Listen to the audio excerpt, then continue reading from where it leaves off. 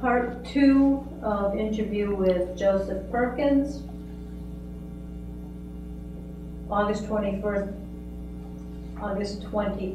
2011. So Joe, I know that when you left Vietnam and you got out of the Marine Corps, that was not the end of your military experience. Can you tell me how you joined the Army?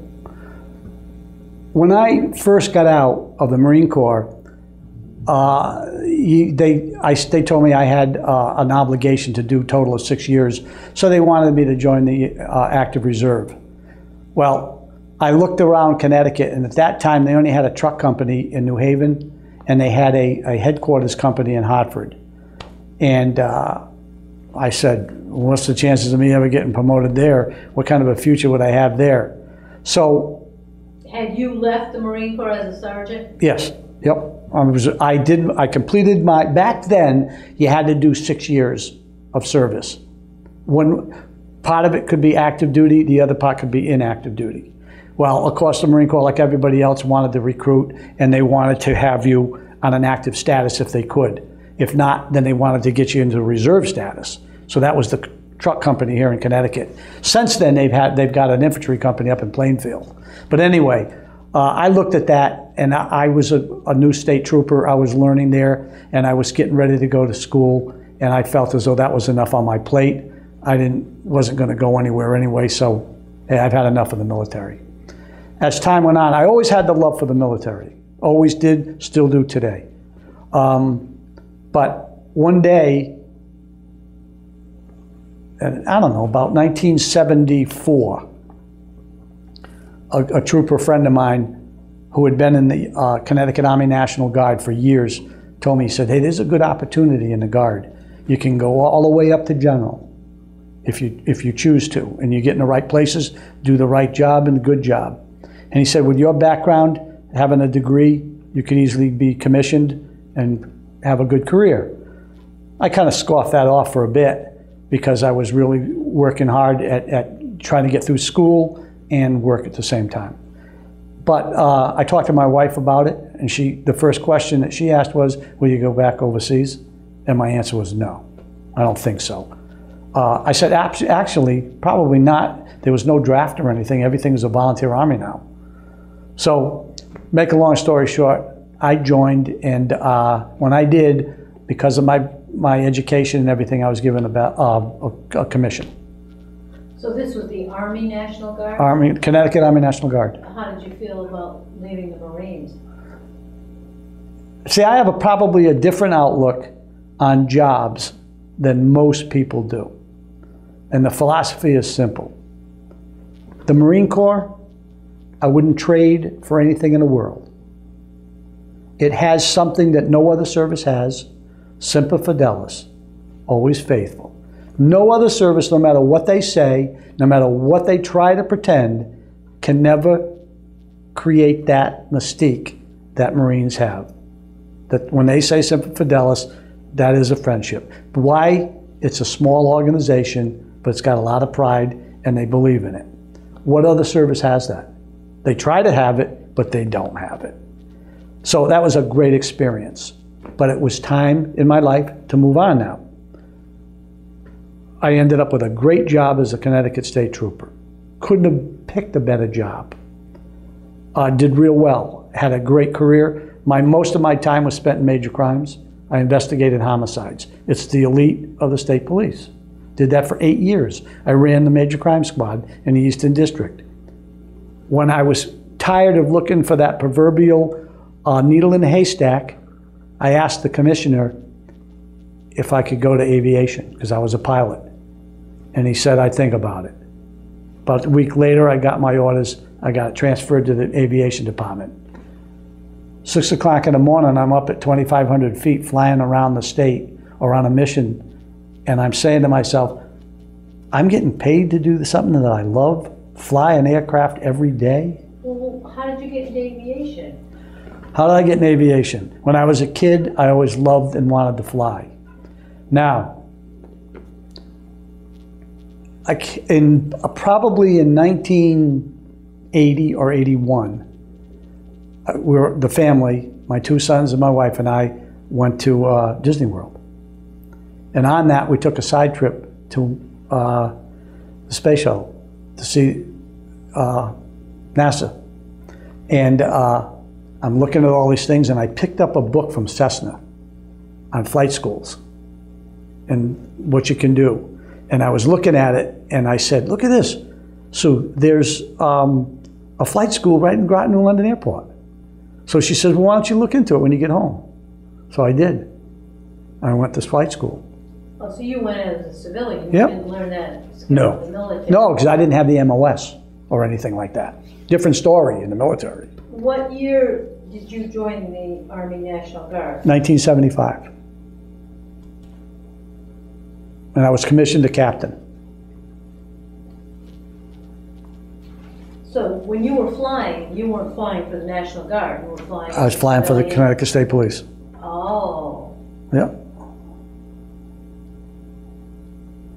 When you joined the National Guard in '75, what were your duties and what was your commitment? What did you have to be responsible for?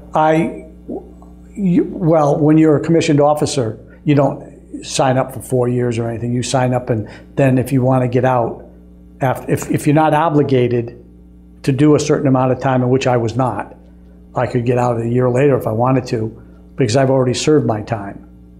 My mandatory requirement was done. So now any time I spent, it was on my time. So as an officer, I was indefinite, for one thing. On my ID card, it's indefinite. And I was assigned to the 43rd Infantry Brigade here in Connecticut. And in that group is the 1st of the 102nd Infantry, which has a long lineage in Connecticut history. It's headquartered in New Haven.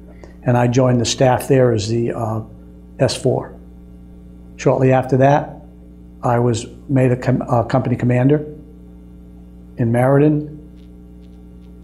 And then quickly, my career, I went back to the brigade as the brigade training officer, the S3, for 3 years.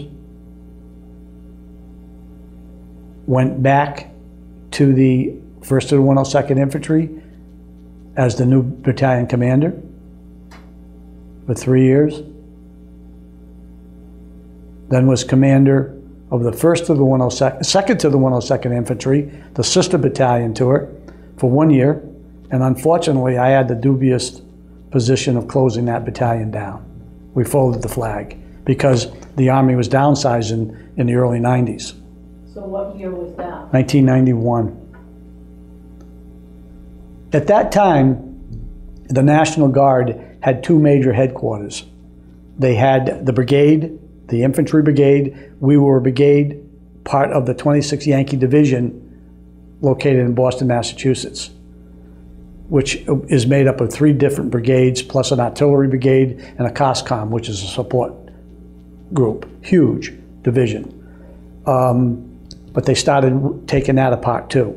And they determined they didn't need the 26th anymore. So it was called Quicksilver. Quicksilver was the reduction of manpower in the Army back in the early 90s. I, at that time, was a lieutenant colonel. And I can remember sitting up in Hartford at the headquarters armory and thinking to another good friend of mine, Louis Preziosi, and saying, geez, Lou, we're probably gonna, we already had our 20 years in now. We have done 20 years. So you can retire anytime after that. So we didn't have anywhere to go. The other headquarters was what we call Stark. That group was down in headquartered in New London, and that took care of all of the battalions other than the brigade. That was the aviation and all of those groups. And we said, we're probably out. So the next morning, this was a Saturday, I was talking to Louis about it, and on Sunday morning, I come into the armory, and I'm about 15 minutes late. And a young lady at the top of the stairs said, "Sir, the Chief of Staff would like to see you." I said to myself, you gotta be kidding me. I looked at my watch, 15 minutes late, and he's gonna hang me for that and then tell me I'm out of the Guard all at once. I went up the stairs, went in and saw the Chief of Staff, and he told me that I was being transferred. I said, transferred? He He said, yeah, you're going down as the XO of the 85th Troop Command. That hadn't been done in the past. Never to the two cross. You know, in other words, if you were in the brigade, the infantry, you stayed there for your career, different spots. I had already done 4 years as a battalion commander, 2.5 years as a company commander, and 3 years as the brigade training officer, the S3. So now I'm down here as the XO to the 85th Troop Command. And where was that located? That's New London. The Army there in New London. The commander told me that he needed help. I do a good job. More than likely, I'd be the commander within a year, or at least a year. A year to the day later, I got promoted to 06, and I became the Troop Command Commander. I was supposed to be there for 3 years. At the end of, just about the end of my first year, the Chief of Staff, through the Adjutant General, asked me if I would take over the training, the OCS, Officer Candidate School, and the NCO school at Camp. Then I think it would have been, I don't know, one of the governor's names at the time. And I did. I said, yeah, I'd do that. And and he wanted me to transition to the new Army training schools. The Army back then had 54 schools throughout the world, 54 different schools. They were reorganizing into 7 schools, into 7 regions. I would be part of the A region, which is New England states. I transitioned over to the new. And as a matter of fact, as we speak on September 9th, as we have stand down here, they're dedicating a new $31 million training school at Camp Lejeune, as I was the first commander that started that process. And I was in command of all troops for training, all the New England states, New York and New Jersey. Yeah, all of those were under my command for almost 4 years. From there, that picture is me getting relieved, doing a change of command, and I was going to Stark to do nothing until I retired, because now I've already had a major command. I've had 2 major commands. I don't know, maybe a month later I got called in by General Cugno and said, I need somebody to take over the 143rd Area Support Group, which is now commanding all troops. And I took that over. Now I have the distinction of being the only guy that's ever commanded all 3 of the major commands in the state of Connecticut. The only guy. Lucky, you're very lucky if you even get 1. And I had all 3 of them. So I ended up with, in my career in the Guard, of making Brigadier General, 1 star, and I commanded all 3 of the MACOM commands in the state, with a little over 15 years of command time. The average officer in the Connecticut National Guard, if he's lucky, gets maybe with company command and a year as a battalion commander, and 1 out of 10 might be a year or 18 months as the regimental commander. He might get 4 years. I have over 15 years. How many years total were you in the Army National Guard? 28 years, 5 months, and the rest of the Marine Corps. I have a total of 34 years and 5 months of credited time. And Joe, how does this overlap with your state police job? How could you be doing all this stuff? Or were they at the same time, or was it after you left state police? No. In 1975, I was considered still a rookie. I joined the state police in 68. 75, I was still a rookie. State of Connecticut. Obviously, state police is a major unit in the state of Connecticut. The Connecticut National Guard is still. My boss was the same guy, okay, the governor. The top guy is the same guy. The governors of the state of Connecticut traditionally are called the state's captain general. So they play a role in that. And the governors like O'Neill, Dempsey, those gentlemen, they supported the Guard. If I had I was given the time, like everybody else that wanted to do it, do a weekend. They bent over backwards to give you a weekend. They bent over backwards to give you your school time. They bent over, I'm talking about military education. I'll tell you about that in a second. They bent over backwards to make sure you go to your annual trainings. Now, I have what I consider a very good education on the civilian side. You know, everybody traditionally high school, college, graduate school. I have that. Now in the military, I got my commission. I went to officers basic school, officers advanced course, then the Command and General Staff College, which is a 3-year program. And then I had the distinction of being one of the 2% in the entire country, full-time Army and National Guard. I got selected to go to the Army War College. So that was the pinnacle for my career at Carlisle Barracks to get picked, and I'm a graduate of the class of 1998 from the Army War College. Very, very prestigious, very proud of that. And then 5 years later, I retired at mandatory age of 60. So how did I feel about that? Simple. It's the same thing when I had the age and the time was right to leave the best job I ever had, meaning the Connecticut State Police. It's a job. I went to the next job, which was Sikorsky Aircraft, Director of Security. I became their international guy. I traveled all over the world all the time. Had a great career that almost anybody would take and cherish. At the age of 65, I walked away because it was a job. And that's what they are. Because when I leave this job now that I'm in, they'll say, Joe Perkins who? Just kidding, but that's how you have to let it go. Did I want to leave the Army? No, but I knew the regulations say age 60, you have to go. So that's my attitude. I love it. And now you're in a different job, but still dealing with the military. What's Right. your present job? I'm the Deputy Commissioner at the Department of Veterans Affairs for the state of Connecticut. And how did that come about? That came about by doing something that I've always wanted to do and never was able to do. Politics. I could never be involved in politics as a state trooper. I couldn't be involved in politics in my job at Sikorsky because of my background and my classifications of what I worked with as part of my job. And of course, I couldn't be involved in the military.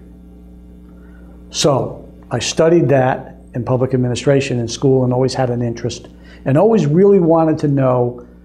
I knew from studying, but I wanted to see firsthand, how does the legislature really work? How does it interact? You know, I know we have 3 parts of the puzzle for government: the legislative, executive, and the judicial. I wanted to see how that gels and how it works and what politics really is about. In order to do that, you get involved a little bit, and that's all I did, is get involved a little bit. I got to know the governor real well. I supported him. I liked his ideas. I'll be honest with you today. He said it himself. If I actually do my job and balance this budget and get the state on the road to recovery, I won't be reelected. But he said that's what they elected me to do, and that's what I intend to do. So I have a lot of respect for that. Whether I agree with all of his policies, maybe, and maybe not in some of it. But I got to know him, I did an interview, and here I am. And now I'm learning about the small intricacy parts of state government, which is good, which is good. I'll be here for 4 years, as long as I do the job, and he wants me to be here, and our commissioner. That's my life in a nutshell. Well, it's pretty extensive. Joe, how would you say your military service affected your life? You know, the National Guard and stuff, I actually learned the basics. I actually learned responsibility. I actually learned leadership tactics. I actually learned how to deal with people, interact with people in the Marine Corps. There's a lot of things that, you know, you hear about the Marine Corps. There's a lot of things that they say is tough, but you only get out of it what you put into it. And I learned, I looked, I listened, and you got to have the right temperament. And the reason I was successful with my commands is because I listen to people, I treat people the way I'd like to be treated, and I care about people. And that's probably why I was led into this job because it's caring about veterans. And what better can a guy do as a past commander is to try to take care of some of the guys that are in need. They say it's an equal world, and maybe it is, but a lot of people will say it's not. They'll say some people have an advantage, other people don't. There are problems. Well, that's what we try to do here. We try to help these guys through their problems. And that's why I like it. Joe, is there anything that you'd like to add that we have not covered in this interview? Not really. I think you covered it pretty well. I think you find that my time in the military overall is great. My time as pulling the trigger in war is minimal. I'll be the first guy to tell you that. Combat veteran, yeah. How do you describe that? It goes from A to Z. My time in actual combat was very small, and I'm glad I got out alive, and I'm glad I got out with everything I went in with, and I didn't get any diseases. I took care of myself, and I'm doing fine. I'd like to thank you for this interview and thank you for your service. Okay.